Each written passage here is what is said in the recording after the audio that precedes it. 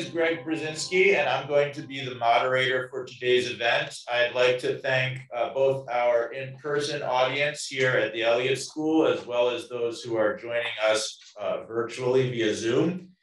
Today's talk is part of the Soh Jaipil lecture series for the GW Institute for Korean Studies.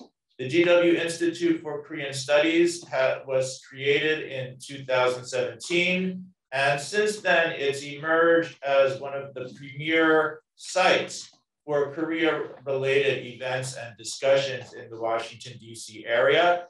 In particular, its focus is on trying to create a better dialogue between policymakers and scholars on Korea-related issues, and trying to have better integration between the humanities and policymaking on Korea-related matters as well.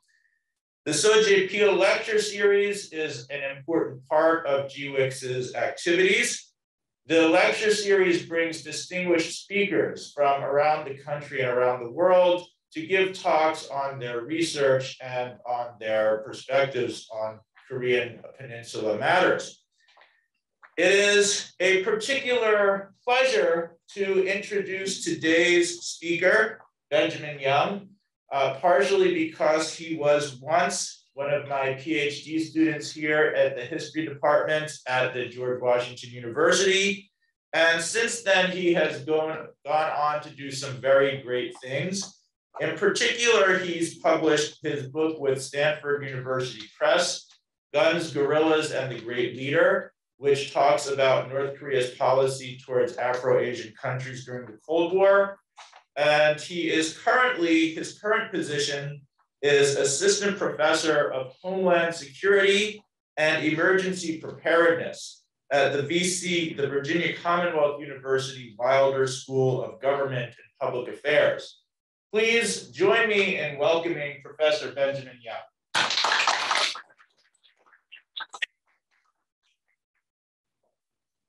Thank you very much, Greg. I appreciate that. And it's also nice to be back in DC. I actually haven't been back here since 2018. So things are relatively the same, I would have to say. It's just that everyone wears masks now. So I want to also take the moment to just say thank you for having me. This is actually my first in-person book talk. All my other book talks have been solely via Zoom. So what I'm going to be talking about today is part book talk, but also part of an overview about my next research project. So I'm going to be talking to you today about North Korea, Third World Liberation, and the exportation of mountain insurgency. So I'm going to be talking about kind of the environmental and military history of North Korea, and why it kind of builds off of my previous research project. So first off, this is part of a larger book project that is just beginning. It's definitely in the nascent phase, and examines the military and environmental history of mountains in the communist world, China, North Korea, Cuba, Southeast Asia, and Eastern Europe. And my basic premise is, why did the communist states that survived the collapse of the Soviet Union, why did they survive? What was unique about those systems? And one of my theories is that it has to do with their formations, the fact that they were guerrilla struggles that were constructed originally in mountain areas. And so it built an internal kind of resilience and ruggedness to those regimes. And this is kind of an interdisciplinary project. As Greg had mentioned, I have my PhD in history, but I'm now in an interdisciplinary program called Homeland Security and Emergency Preparedness. So it kind of, my project bridges environmental history, military history, and international relations. And specifically, I'm talking to you today about North Korea, and that has been my primary focus in the past, and it still will be, but I'm kind of broadening out to more communist countries. And despite the importance of mountains in North Korea's political culture, there's actually been little in-depth research that has traced the intersection of the environment and politics in the Democratic People's Republic of Korea. The exception being that geographer Robert Winstanley's work has been quite important in looking at the importance of revolutionary geography. So for those that are tuning in via Zoom or here in person, I'm very welcome to comments, suggestions, criticisms, because this is a new book project. So I would look forward to your feedback. So it's been actually about a year now since I published my first book, Guns, Guerrillas, and the Great Leader, North Korea and the Third World.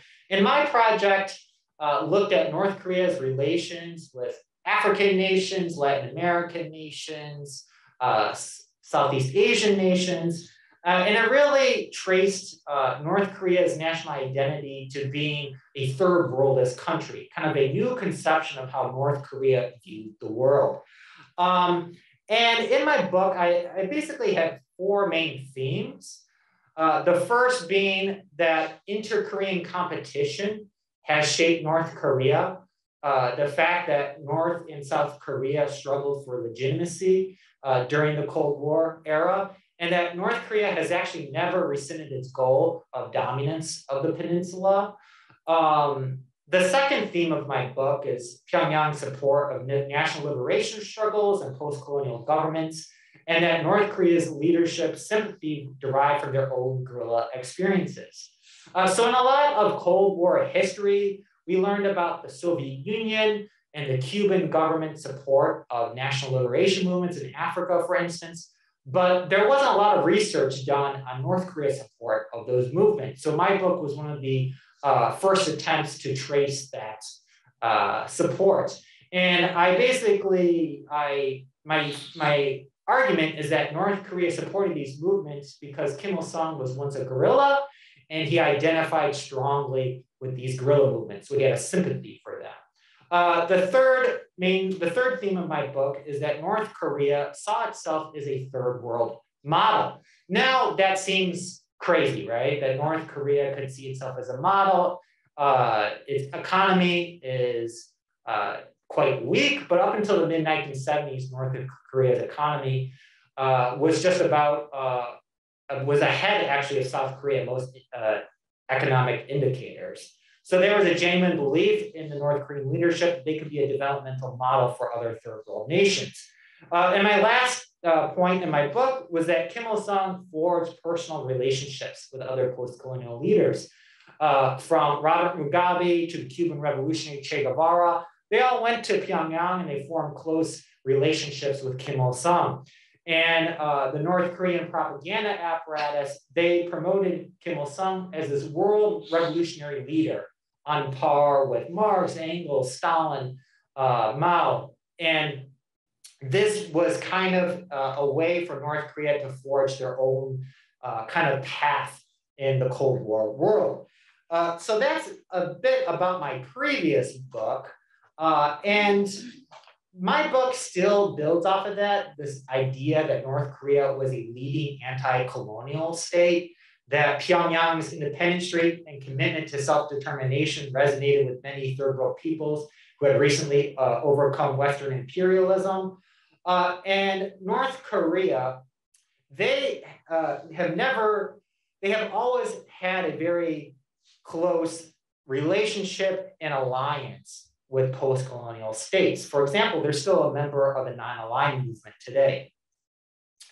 And my next book project, it takes a look at guerrilla movements. It takes a look at the intersection of geography and political culture.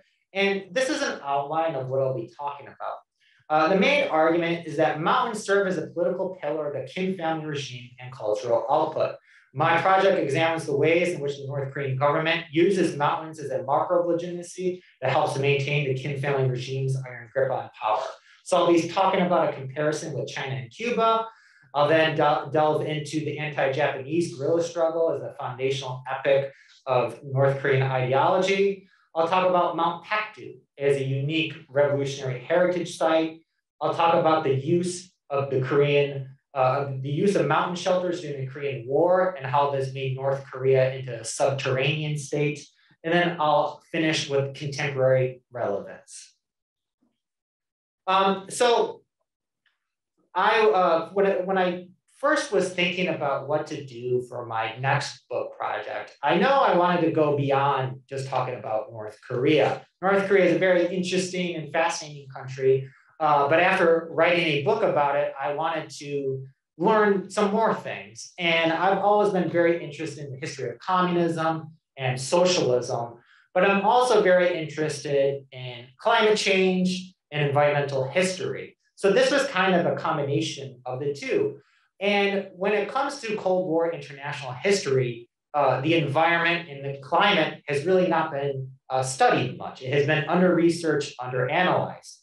And I thought that was peculiar, considering that many of the most powerful communist states, for example, China, they were originally forged in mountain areas. So they provided cover for guerrilla movements in the early anti-colonial struggles to later serving as sources of legitimacy. Mountains were important sources of armed struggle and commemoration for many radical regimes. So mountains were not only physical spaces, but also important mediums of ideological rejuvenation, mass mobilization, and nostalgia. So from Mao Zedong's Long March to Fidel Castro's guerrilla warfare in the Sierra Maestra, mountains served as revolutionary spaces for a number of governments during the Cold War era. So Cuba, China, and North Korea, they all kind of have an origin story, a foundational epic. And their foundational epics really tie into the rugged geographical terrain of their mountainous regions. For example, Mao Zedong, he really built up his legitimacy and his propaganda image via the Long March of the 1930s, when Mao moved northward to escape the Japanese colonialists. And Edward Snow, the very famous biographer of Mao and very close kind of ally to Red China during this period of time, he had this quote: "The journey took them across some of the world's most difficult trails, unfit for wheeled traffic, and across the high snow mountains and great rivers of Asia." So Edgar Snow's writings helped to really forge Mao Zedong's image around the world as this great revolutionary warrior. And one of the ways in which he did that is he tied in the roughness and the ruggedness of the terrain of the Long March. So it made Mao into almost this populist style leader. Meanwhile, in Cuba, Castro also built up his reputation via basically being the leader of the guerrilla struggle in the Sierra Maestra. And Fidel Castro in 1960, he had a fairly famous speech in which he promised to continue making Cuba the example that can convert the Cordillera of the Andes into the Sierra Maestra of the American continent. So it was this exportation of the guerrilla mountain struggle into other areas of Latin America. And North Korea, they also had their guerrilla struggle that was tied to mountainous regions. For example, Kim Il-sung in 1931 said the Tumen River area is full of steep mountains and deep valleys and dense forests, and so forms a natural fortress, difficult for the enemy to attack even with their modern weapons, but easy for a guerrilla force to defend. And one of the reasons why I thought this would be an interesting project is when I was actually a postdoc at the US Naval War College, we were learning different military theories. So we learned about Clausewitz, Sun Tzu, but we also learned about Mao. And we learned about why Mao was important for military strategy, his focus on asymmetric warfare, small mobile units. And I thought that was interesting because we also learned that Mao's People's War was something that was adopted later by jihadists and other insurgents. Similarly, Cuba, Che Guevara's FOCO theory was similarly adopted by third world insurgents. But what about North Korea? Why isn't there a guerrilla tradition and strategy tied to Kim Il-sung's persona? North Korea, they were able to basically fend off the Americans during the Korean War. Kim Il-sung successfully defeated the Japanese colonialists, obviously with a lot of help from the Chinese communists as well. But why wasn't there a guerrilla tradition tied to Kim Il-sung? Did North Korea attempt to export this kind of tradition of military strategy? These are some of the questions that I wanted to answer. So some of this is also based in military science and military strategy. So the internationalization of Mao's People's War and Che's Fogo theory. And these guerrilla strategies, they depended on the natural environment for cover and strategic shelter. Mountains allowed insurgents to hide and conduct ambushes on enemy forces. Conventional military forces could not scale mountain size, and mountains were ideal locations for smaller mobile units. And within the academic discipline of history, military history has kind of gone by the wayside. It's definitely not as popular as it used to, but I actually think there might be a renaissance and revival of military history with the Ukraine crisis. And we see that actually conventional warfare and studying insurgencies is important for the 21st century. And in a lot of my classes, I talk about, yes, cyber war is important, cyber resilience is important, but we need to not forget that wars happen. And there's still some strong men out there like Putin who are very comfortable with launching large-scale conventional wars. So even though this might be not in vogue right now, I think actually military history is important to study. So my project not only covers environmental history and international relations, but also military science and military history.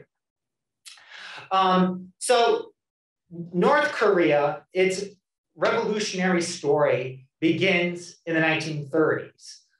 This is talked about a lot in North Korean propaganda, the anti-Japanese guerrilla struggle. This is when Kim Il-sung's guerrilla band, they became the regime's core leadership. This is what scholar Wada Haruki terms the guerrilla state. The North Korea later adopted the ethos and mentality of the guerrilla fighter and basically tied it to the regime's identity. And so by tracing the North Korean Revolution directly back to Kim's guerrilla past, the leadership in Pyongyang, they promoted Manchuria as the birthplace of the DPRK state. And so there has always been a very close relationship between the Chinese communists and the Korean Workers' Party. Sometimes I see nowadays in mainstream news outlets that, oh, China and North Korea, they don't have very close relations, but I actually think they benefit from each other, and that's a relationship that's going to last long into the future. And one is, yes, North Korea provides a buffer state to China, but also they have a built-in history, geographically, and also in terms of their revolutionary stories. The fact that both sides helped each other during their kind of anti-colonial struggles. And during the 1930s, it was Kim Il-sung who saw the mountainous areas along the Tumen River, which bordered China and North Korea, as a prime base for military operations. Later, Mao actually told Kim, if North Korea were to fight the US, then the Dongbei region would serve as North Korea's rear base. If China were to fight the Soviet Union, the Dongbei region would be the front base and North Korea would be the rear base. So almost this elasticity of territory and borders. We think of today as China and North Korean borders as being very, very strictly controlled. And while that is somewhat the case, back during the 1930s, 40s, 50s, and 60s, that region was a lot more porous than we would think. And unlike the Cuban and Chinese guerrilla struggles, Kim Il-sung's resistance movement began in exile. The border areas between China and North Korea are not rigid, but rather flexible spaces in the hinterlands of both countries. During the Korean War from 1950 to 53, Chinese and North Korean troops, they used mountains in the DPRK as refuges from the US air bombing. Obviously, many of us have heard stories about the US air bombardment during the Korean War, the fact that US air bombers, they returned to their bases with the bombs intact because they couldn't find any other infrastructure to target. And Kim Il-sung, he viewed mountains as the primary terrain in which the war could be won. They couldn't compete with US air bombers. And so he thought we need to make use of our mountainous terrain. So in a February 7th, 1952 speech to regimental cadres in the Korean People's Army, Kim said, "You should be skilled at mountain warfare and night battles. We can say that battles in our country, which is mountainous, are a fierce struggle for the occupation of hills which lie between friends and enemies." He added, "Therefore, you should wage skilled mountain warfare to wrest away the enemy occupied hills one by one and move forward step by step." So during the Korean War, mountain warfare became vital to North Korea's military strategy. In North Korea, they even had poems that celebrated the regime's kind of attachment to its rugged terrain. So this was a poem called My Hill. And the poem goes, "Hills stretch across our land like blood veins. These chains of high and low hills, our hills, climb them, O noble heart devoted to our fatherland. And note the sacred blood stains, which every stone mark and every crevice fill. Climb them and you will understand the heroism and of free Korea, the undefeated will. Of life and death, you'll understand the meaning. If our Korean hills you climb, our hills."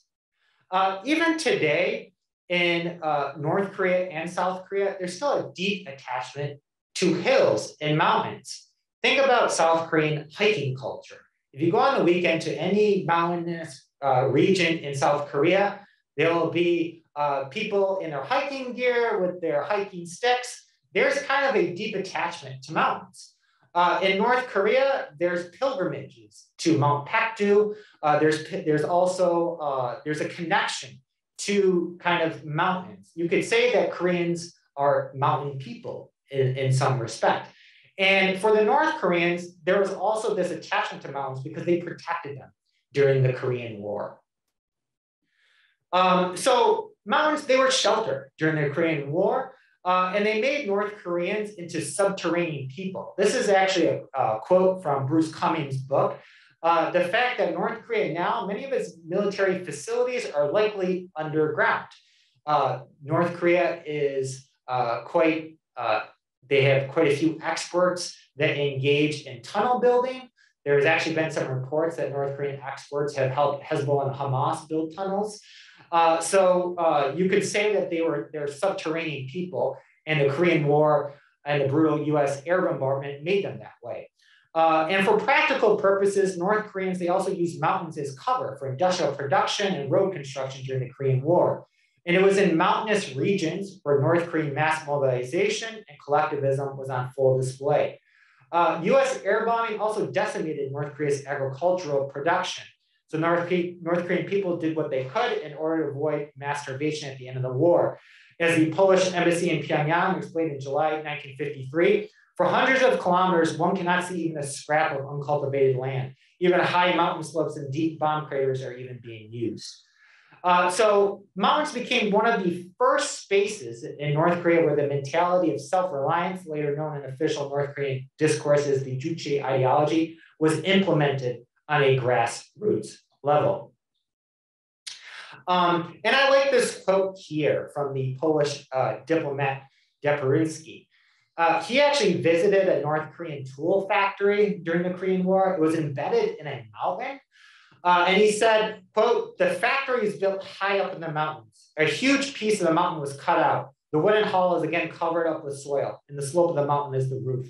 He added, "Naturally, such a factory is dark, stuffy, without ventilation. The workers are working there with great eagerness, fully understanding the importance of their effort to the victory." So the Korean War was very important for how North Korea later used their mountainous terrain strategically and to prepare for a future possible US invasion.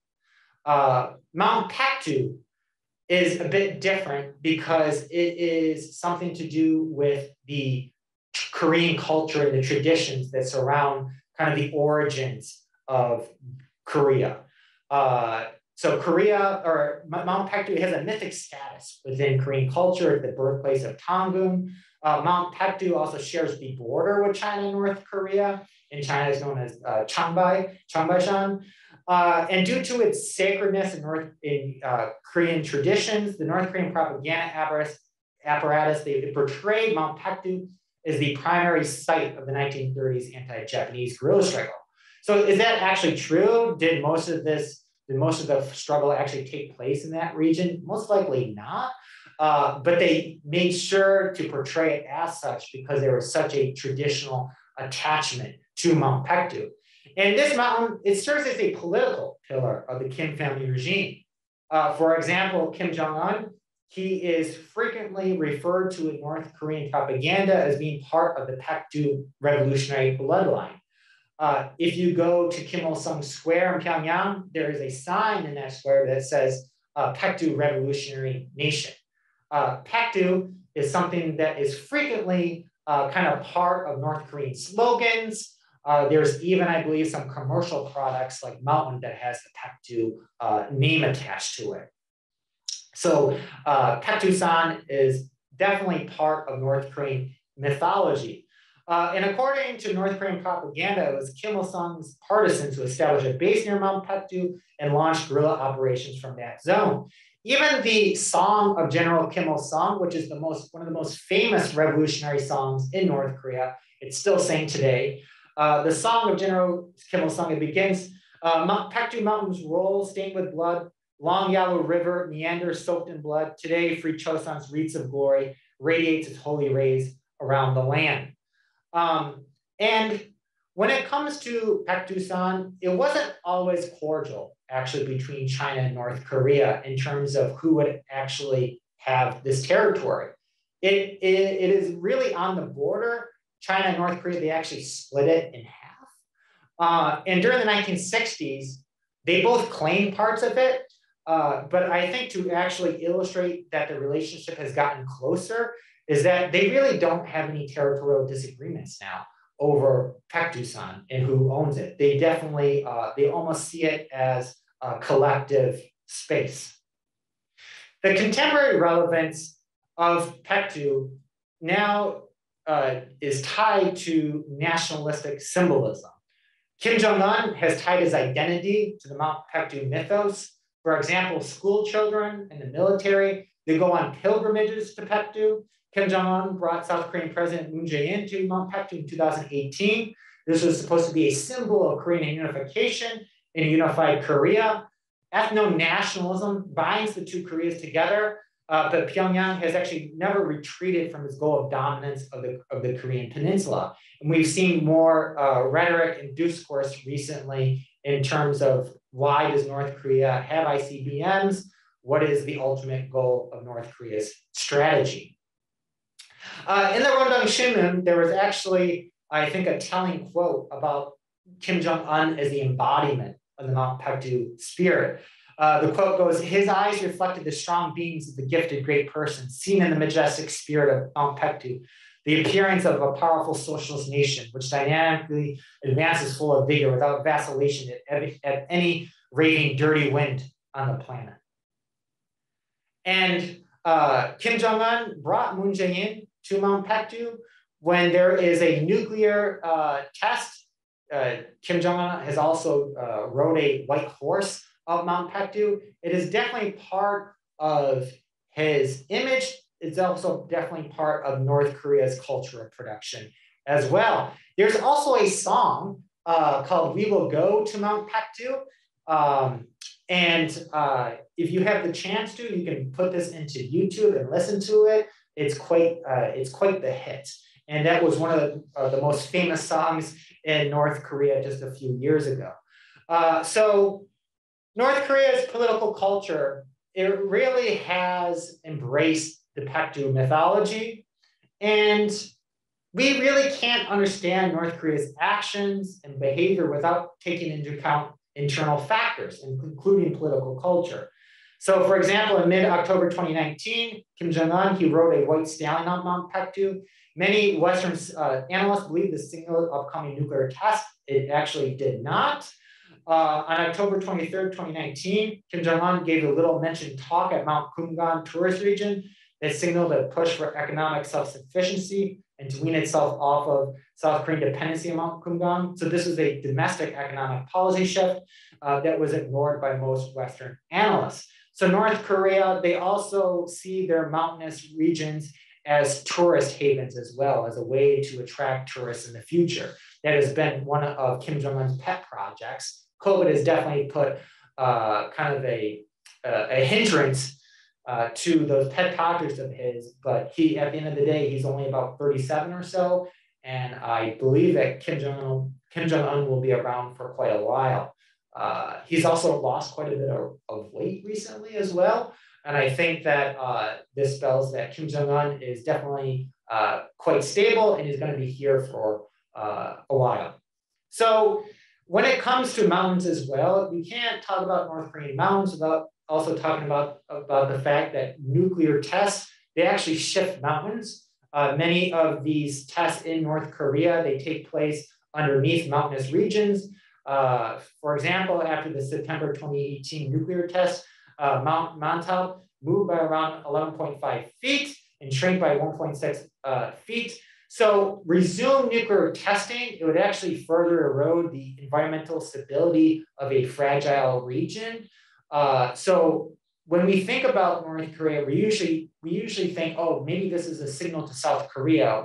Maybe they're not resuming nuclear testing because of they want to buddy up with Trump or Biden. There's also internal factors like the ecological and environmental health. And I think that needs to be addressed as well. In addition, during the 1990s, during the arduous march to mass famine, there was huge deforestation issues, and Kim Jong-un has actually tried to address this. Deforestation, it leads to landslides and flooding. It also sometimes breeds agricultural issues in rural regions. And North Korea, they actually attended the 2015 Paris climate talks.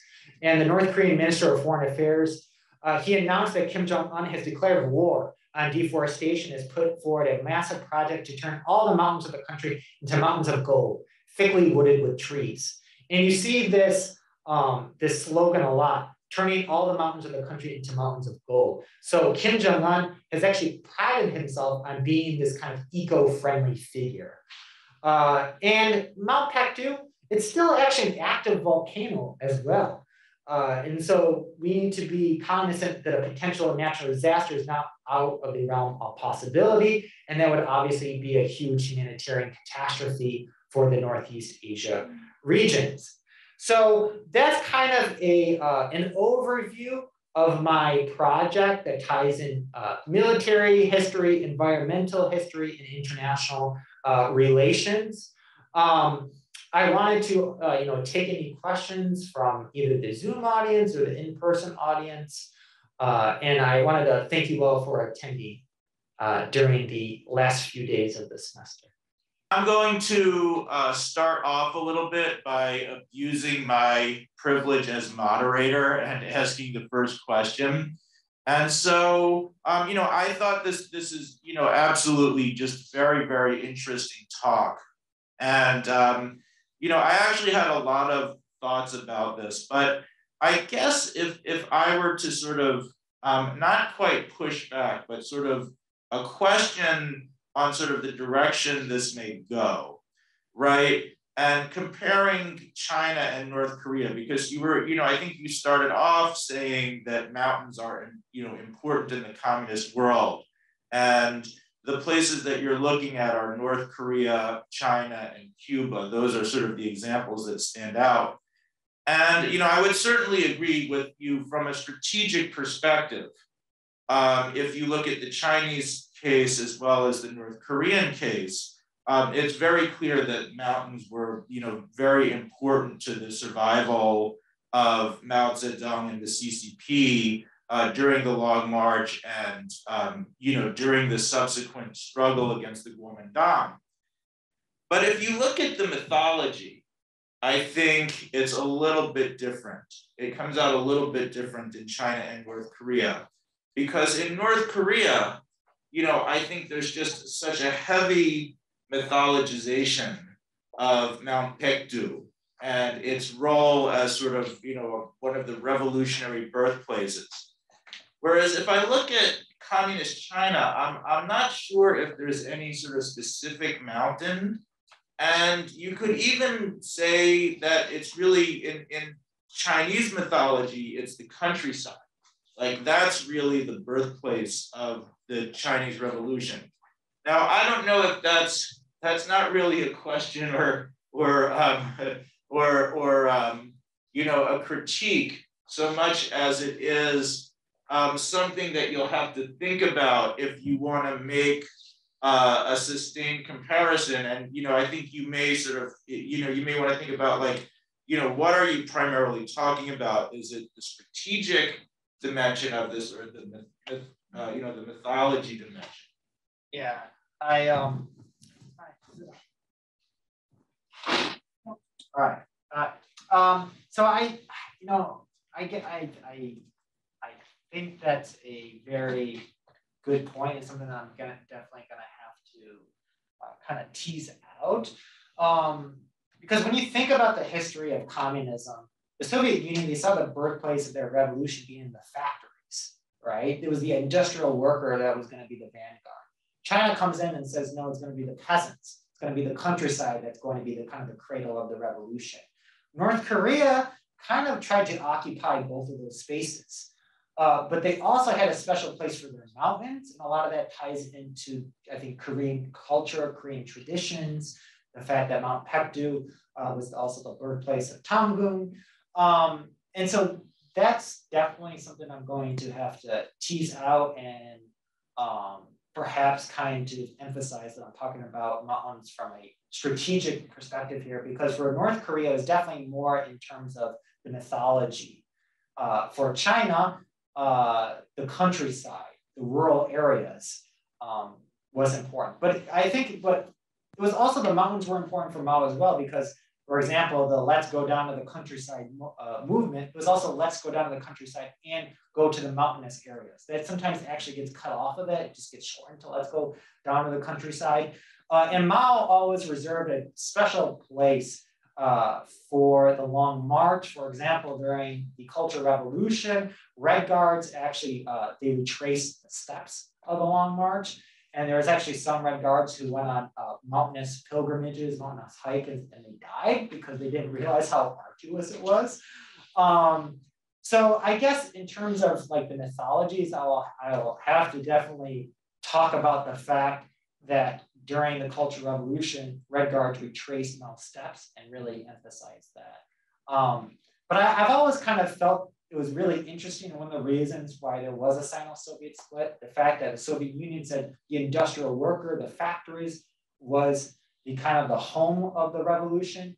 China says it was the countryside, and North Korea, I think they would say it was the mountain that was kind of the birthplace of the revolution. Okay, thank you.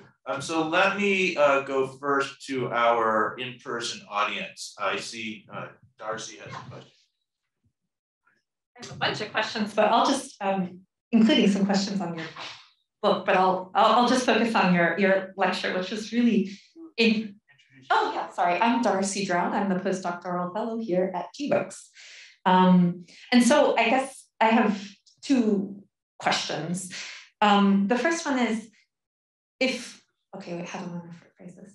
Looking at this idea of the mountains and their role in war fighting, I would just kind of pose like an alternative, or I'd like to see how you respond to this, is that in the cases that you're putting forward, they're also, I believe, coinciding with a time of like state formation in a sense, right? These countries are coming into being. It's not just the nations and the mythos around it, but also the state. So it kind of, use the Weberian control of monopolization of violence over territory. They're doing that project as well as fighting outside sports in some cases. And so I wonder, how does geography and that state formation process interact? I know a colleague of mine at Johns Hopkins is looking at what he calls geographic circumscription. So the fact that there's mountains means the state can or cannot, penetrate into the periphery. So I wonder, how much does that factor into these strategies? And then the second one is, it's like a partially formed thought, but I'm just kind of want to play the other side is how do mountains also serve as sites of insecurity or secrecy, right? Because when you're talking about war fighting, there is like an insecurity that's along with that too. The fact now that North Korea does house its immensely important nuclear weapons programs underneath the earth, it's both security but also insecurity because it has to hide them, because like strategically, if they're found, right, its security would be compromised. So just those two thoughts. That second question there is something that I think is really interesting, right? Especially with the use of Google Earth and satellite images now, the fact that North Korea is trying to definitely disguise some of their military facilities. And one of the ways that they do that is by putting things under the ground, principally in mountainous regions. And that comes from feelings of insecurity, right? That they don't want those to be targeted. We've also seen that they also have made their some of their missiles definitely more maneuverable. For example, having missile tests come from trains, for instance, and all of these kind of unique North Korean peculiarities in terms of how kind of innovative they are militarily. In terms of your first point, the state formation, that's a very good question, and something that I will have to take up in my project. And I guess one of the reasons why I decided focusing on mountains was important is the Indian-Chinese conflict recently in the mountainous Himalaya regions. That was definitely kind of brushed over during 2020 because of the pandemic and yada yada, but that could have definitely spilled over into large-scale military conflict. We weren't really focusing on that because of COVID and other things happening, but that was two nuclear powers that had a territorial dispute. And why was that region, which is you can't live there, it's uninhabitable. Why was that important? Well, the Himalayas are important spiritually for both India, especially for India, but also for China. Also, China has staked its claim on being very strong supporter of territorial integrity. They don't want anybody coming into their space. They're a big defender of national sovereignty.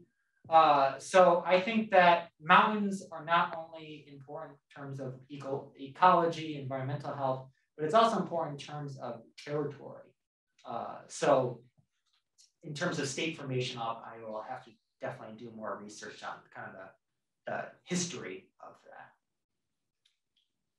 Okay, well, let me take a question from our online audience. And I'm going to read a question. I think this is from one of your junior colleagues in the history department, Catherine Heryan-Yang, you may remember her. So Catherine asks, thank you for your great and interesting presentation. And she has two questions. First, how does North Korea teach its people about the legendary founder of Korea, the myth of Tangun, someone who was supposedly from Mount Baekdu? So that's number one. And number two is, would you be interested in examining Mount Baekdu and Tumen River from the bottom up? For instance, the meanings of Mount Baekdu and the Tumen River to the ordinary people of North Korea. Yeah, so there's been a really big, I guess, push in the academic discipline of history to look at the everyday and kind of like social history from the bottom up.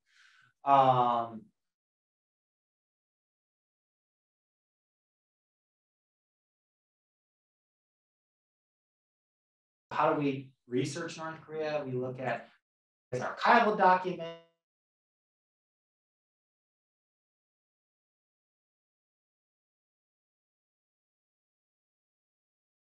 But that also comes with a certain kind of gaze, and everything is jolly and happy. It's all great. So to get a bottom-up history of North Korea is very difficult. There's only really one archive that is somewhat genuine in terms of North Korean opinions, and that's an archive from the 1945 to 50 period that is at the at College Park, Maryland, and at the National Archives.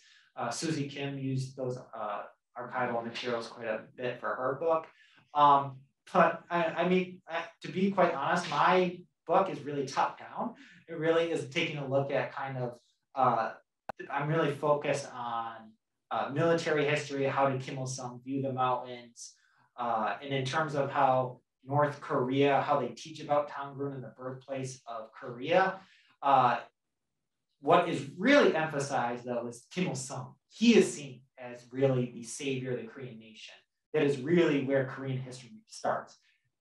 So Tangun, it might be mentioned, it might be talked about in some of the elementary and secondary school curriculum, but there's revolutionary history classes, and that begins with Kim Il-sung in the 1930s in the anti-Japanese guerrilla struggle. But there's always a problem when you're researching North Korean history, because you don't want to just regurgitate North Korean propaganda, right? You don't want to just spit it back as fact. So you have to read it against the grain. So that's one of the hard parts of conducting research on North Korea. Okay, are there other questions in the live audience? Yes. Bruce Houston. I just have some small, short questions. Are North and South Korea equally mountainous?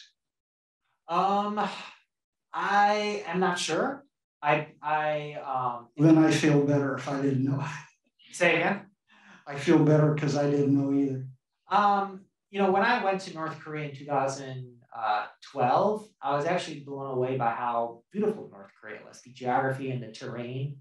Similarly, I actually studied at a Buddhist school in South Korea once upon a time. And I was also similarly taken away by how beautiful it was. So for me, looking at mountains was also something because I'm just personally interested in hiking and outdoor culture. But in terms of, how mountainous a country is, that's hard to quantify too. Like, how do you actually qualify what a mountain is? So when I view mountains more as a concept rather than a really strict definition as to what a mountain is, I'm really looking at the spiritual use of mountains, but also the military use of topography generally. On that nuclear test, you said the mountain moved. You mean it like flattened out another meter or something like that? It shifted because of the nuclear blast. Yeah. So shifted one way. Yes, correct. So when a nuclear test, there's ecological damage as a result of that. So there has been there's been some questions as to whether North Korea, they have not resumed nuclear testing because they're worried about the ecological health of those regions. Because each time you conduct a nuclear test underground, there's going to be problems with the environmental resilience and health of those areas. So, but then again, I don't think Kim Jong-un, yes, he's eco-friendlier than his predecessors, but at the end of the day, it's still a military-first regime. And I wouldn't be surprised if he restarts nuclear tests within the next year or so. Definitely also because North Korea, they've gone down on the international list of priorities for the Biden administration. And North Korea likes to get back into the international news headlines and recapture international attention. They seem to have a good knack for doing that. Okay, thank you. And I'm going to we actually have quite a number of questions coming in from people watching the event virtually. So I'm going to take a couple of questions from people in the online audience. This question comes from Adam Gubanich, who is the program coordinator for the National Resource Center at GW. And Adam asks, is one of the reasons that the Juche ideology has had a difficult time exporting itself to other countries and or states in comparison to Maoism and others due to its ethno-nationalist nature? From what I understand, Juche places a lot of emphasis on the sanctity of the Korean people, while Maoism does not. So North Korea did try to export Juche around the world during the Cold War era, and there's still actually active Juche study groups and a lot of developing countries. They frequently get mentioned in North Korean state-run media. And there's also been a lot of scholarship done on what Juche means. And I think of Juche as more of a utopian concept. It's an ideal to get to a really self-sufficient, self-reliant Korean state. And the only way that you can achieve this purely self-reliant utopia is by reunifying the two Koreas. And that is my own conception of Juche. This is what I think North Korea is trying to get at. So why did North Korea fail to export Juche, unlike China, which actually was quite successful exporting Maoism, for instance? I think a lot of it does go back to the fact that it's a nationalistic, chauvinistic ideology, and is really tied to the Korean context, this idea of utopian self-reliance. So yeah, I hope that answers the question. Thank you. So yeah, let me bring in one or two others. Some of these are our colleagues in the Elliott School. So let me just bring in a few other questions from online. This question comes from Celeste Arrington, who is, of course, a professor of political science and international affairs in the Elliott School. And Celeste asked this: to what extent are mountains just a cue or shorthand for the original core regime elites' shared experiences that help define who is in and who is out? Or are mountains having some independent or more direct effect on authoritarian resilience, such as learning survival or surveillance skills in tough conditions?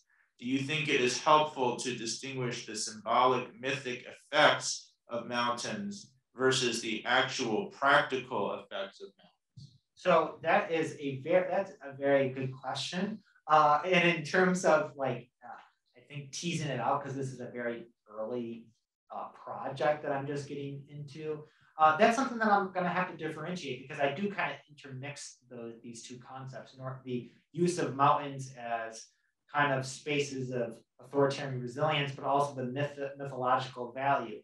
And in North Korea, definitely the Baekdu bloodline is seen as this is a core identity for the elite, the political elite.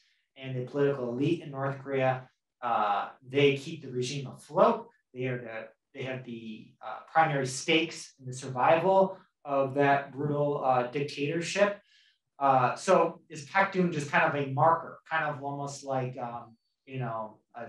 another way to say the Beltway elite, so to speak? I could say there's something to that, perhaps. But I also think that when it comes to mountains generally, they built a certain resilience and ruggedness into these regimes. And it doesn't surprise me that the regimes that survived the collapse of the Soviet Union were regimes that originally guerrilla struggles that were forged in the mountains. So that is kind of a concept and argument that I'll have to develop a bit more. Okay, there's still more from the online audience, but let me just take a quick look. Does anybody else here in our in-person audience have a question? Yes, Sean. Thank you for your talks. I'm Sean Dolan, the program manager here at the GW Institute for Korean Studies.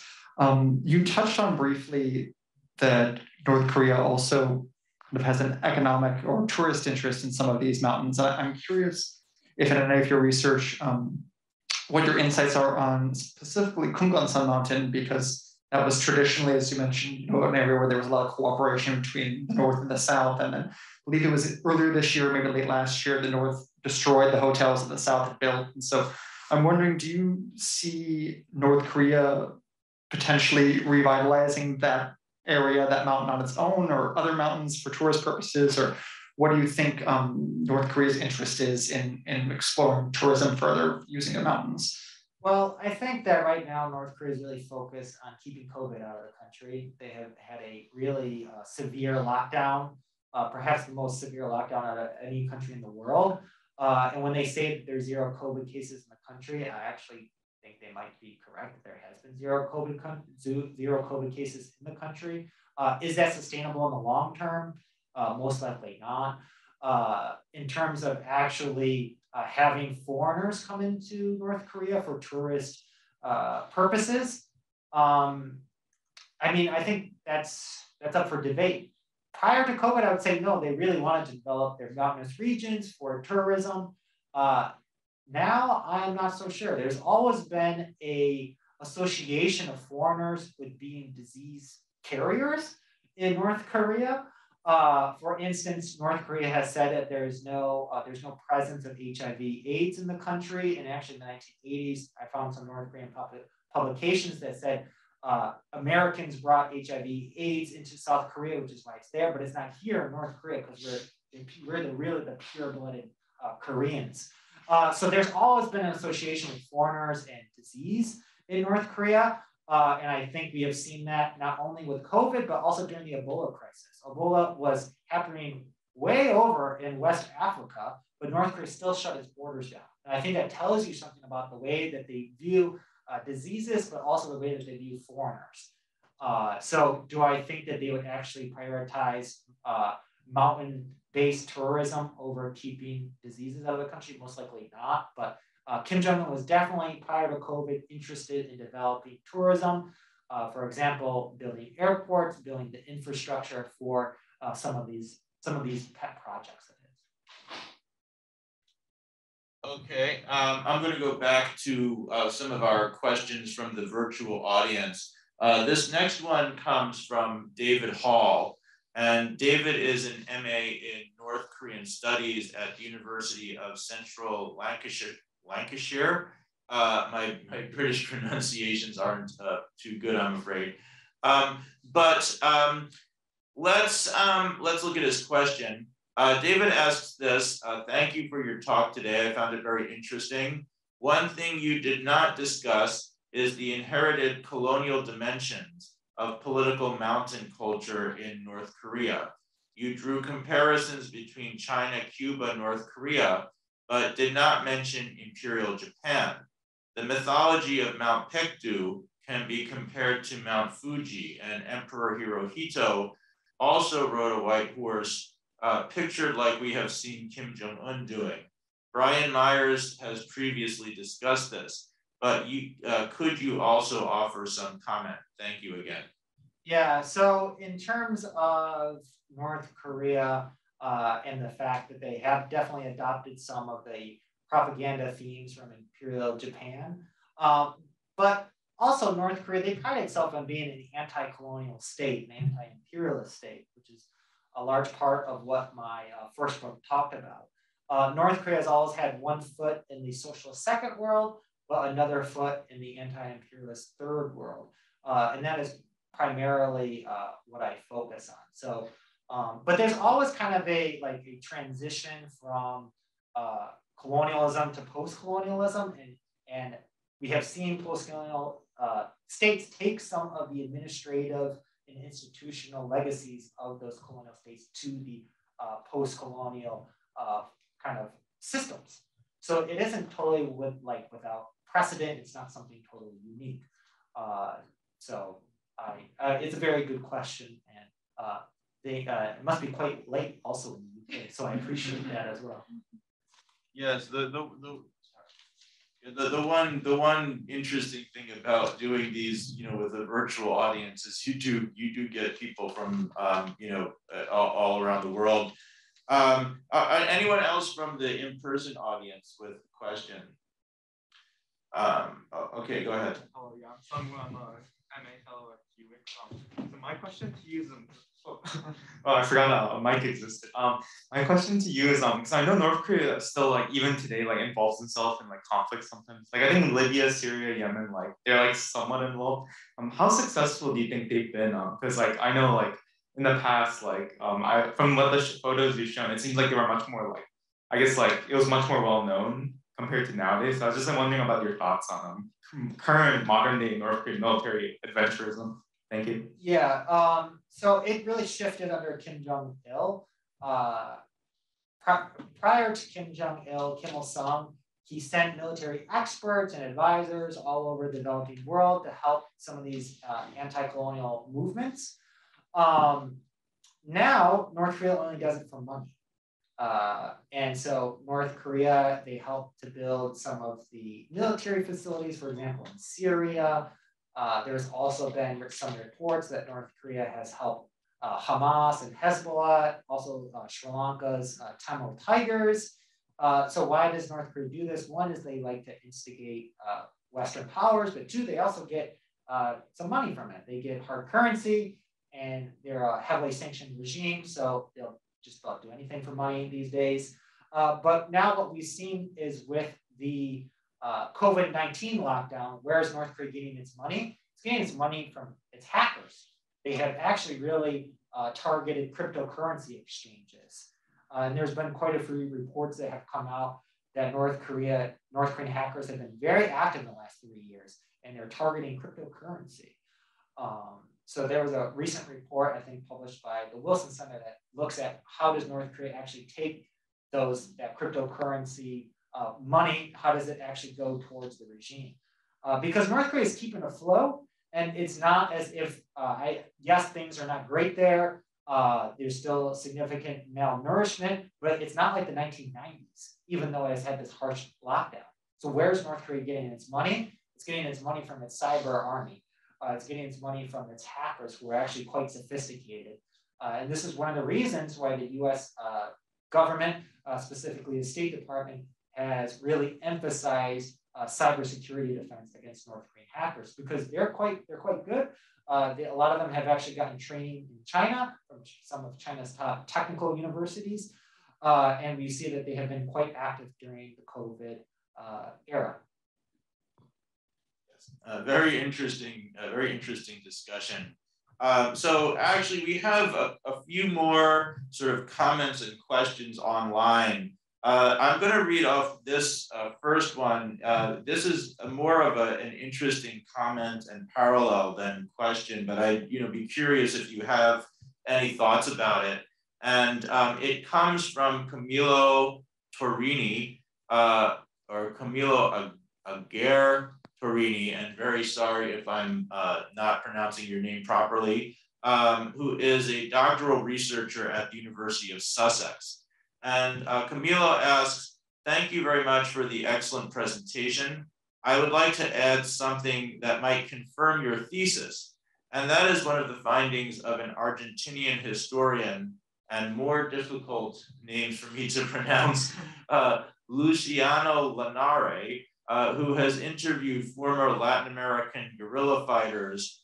From his findings, South Americans who wanted to learn guerrilla tactics from the Cubans were introduced to the North Koreans and as the snow-capped mountains of South America and East Asia were similar, at least from a Cuban's perspective. Oh, I didn't even know about that. I should get in touch with Camille. I know he is doing really important research on Latin America, North Korea relations.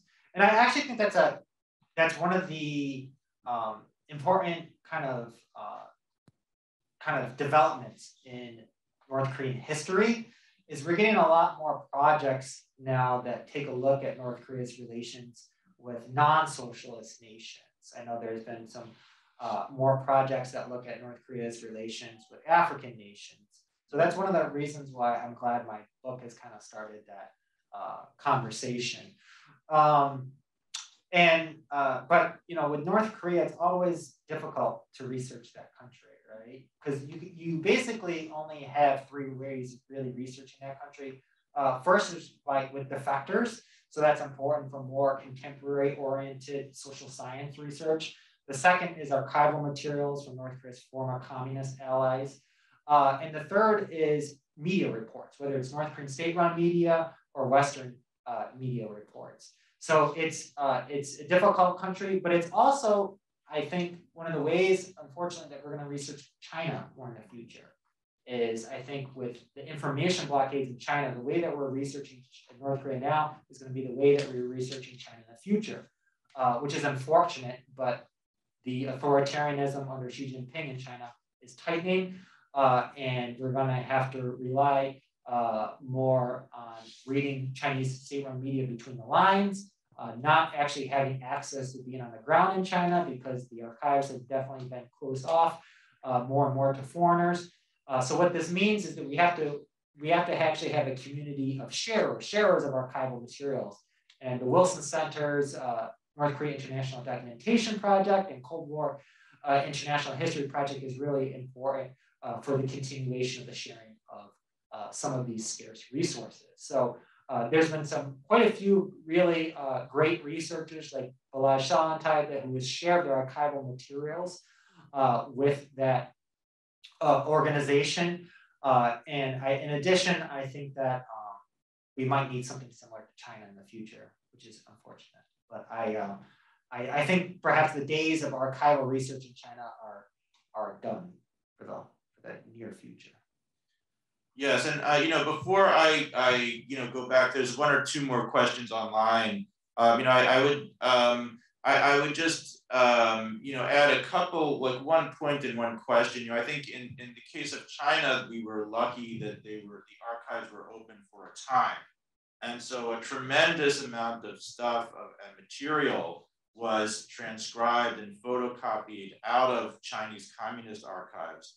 But I think, you're absolutely right in that, people were hoping that we would eventually see, documents from later periods in Chinese history into the 60s and the 70s, but we never got there because when we were about to get there, that's when Xi Jinping took over and the declassification completely stopped, and what was declassified was reclassified.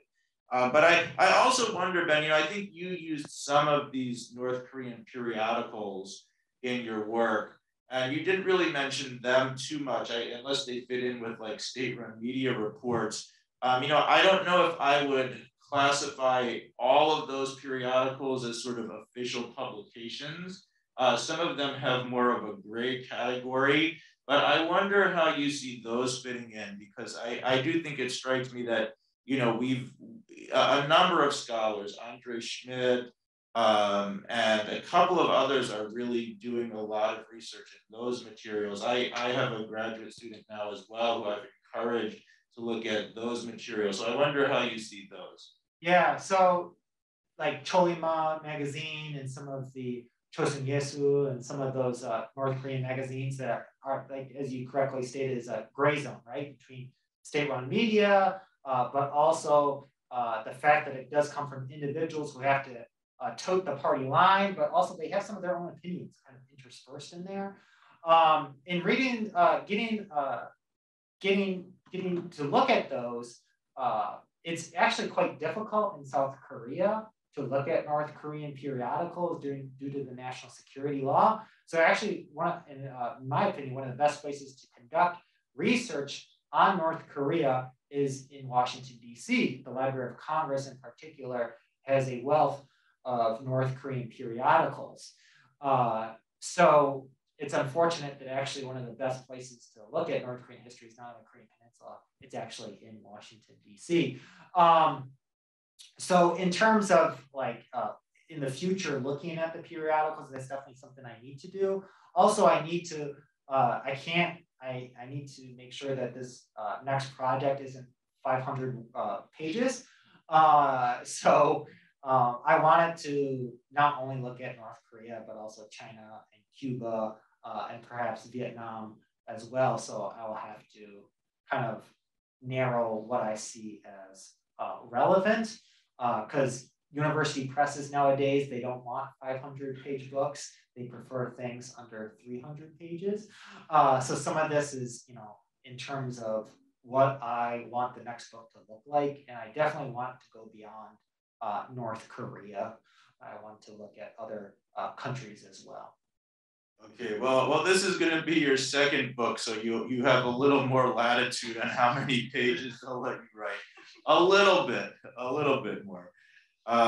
But we have another sort of pointed question from somebody else in the online audience. This comes from Bruce Allen Komarov, and the question is this.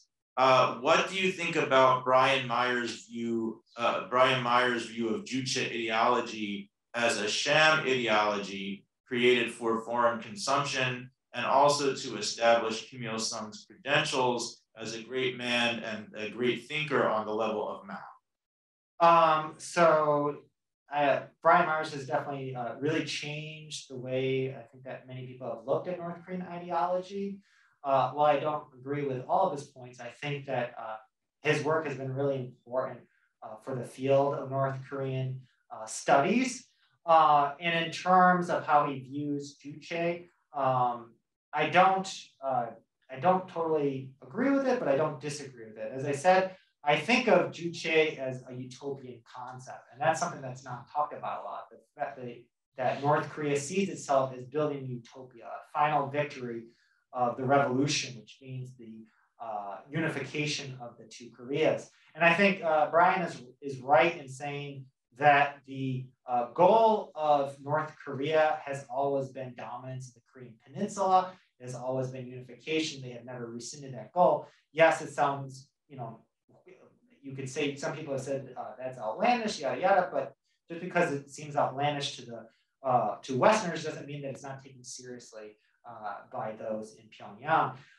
In North Korea, actually, I believe it was last year, they revised the rules for the Korean Workers' Party, and they got rid of the part of the unification policy that said they were going to build unification off of a popular uprising in South Korea. And they actually emphasized they were going to actually exert control over South Korea via military means. And so there's actually been more discourse and rhetoric amongst North Korea scholars and analysts as to why North Korea needs these ICBMs. And you could actually say that one of the reasons is that they want to make sure that the US does not interfere in the future in inter-Korean affairs.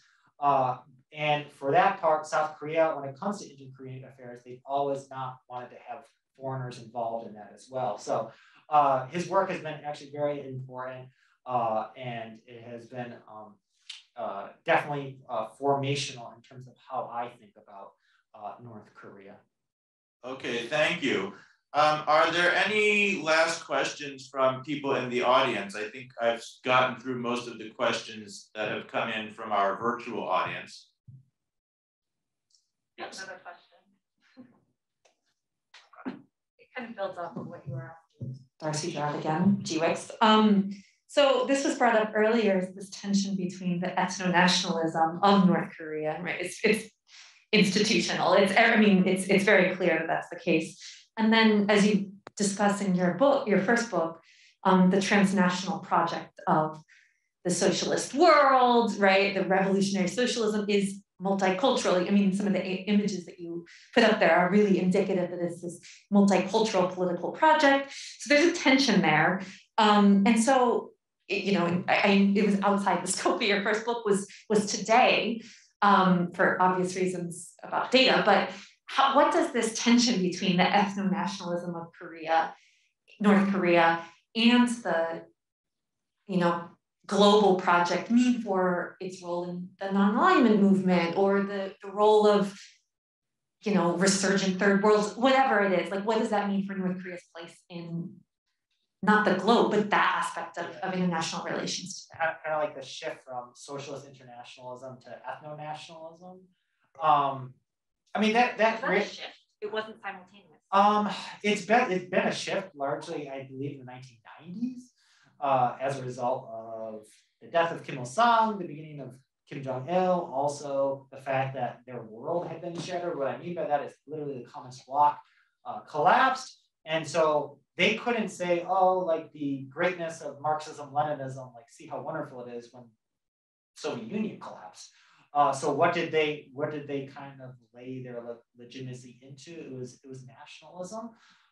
In North Korea, it has there's always been an element of nationalism, but it just got really emphasized and heightened during the 1990s, and that has carried over into today. But actually, what we have seen in North Korea recently is the word communism has been emphasized more in North Korean media reports. For example, the word communist traits. That slogan has been brought up, that Kim Jong-un has actually emphasized that his people have good, noble communist traits, which is interesting because communism was removed from the North Korean constitution, I think around like 2009, and I believe around 2012, they actually took down the portraits of Marx and Engels in Kim Il-sung Square.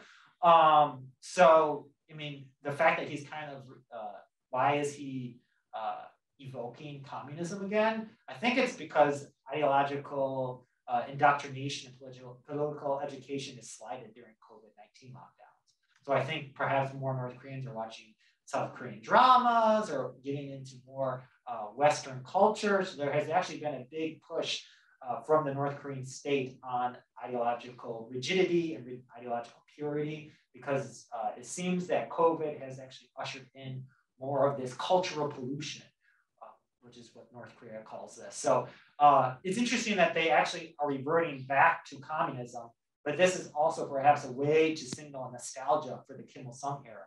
Because Kim Jong-il is really not all, he's obviously, you know, the dear leader, and you have to say how much you love him, blah, blah, blah. But Kim Il-sung is really one who's really who's beloved in North Korea. And so there is this hearkening, this tying back of Kim Jong-un and his image to the Kim Il-sung era, to the Cholyama period. So that's perhaps why there has been this evoking of communism. But it's interesting, right? Because it's like, it's a nationalistic regime, and then now they're invoking communism, which is an internationalist ideology. But I don't know if like actually delving into that is worth it, because really it goes back to ideological control and the state trying to assert that control again, because they've lost some of that during the COVID-19 lockdowns. Okay, thank you very, very much. I think we've exhausted all of the questions. So let me, before we end, let me just mention that I believe this is actually the last Soh Jaipil Circle talk of the year. But I hope that, you know, if you're not subscribed to the GWIKS, the GWIKS, newsletter and email list, you will get subscribed, because we're obviously going to continue with Soh Jaipil Circle, Soh Jaipil lecture series, and other of our Korea Institute events in the fall. And we hope to be doing more things live and in person as we are here today. And there are also going to be a number of other Korea Institute events. I think in particular on Friday of this week, there is the Korean Studies Colloquium, is it called? The signature conference. The signature conference. Friday and Saturday. Friday and Saturday of this week. And I believe Friday is the portion that's open to the public, if I'm not mistaken. And so keep your eye open for that.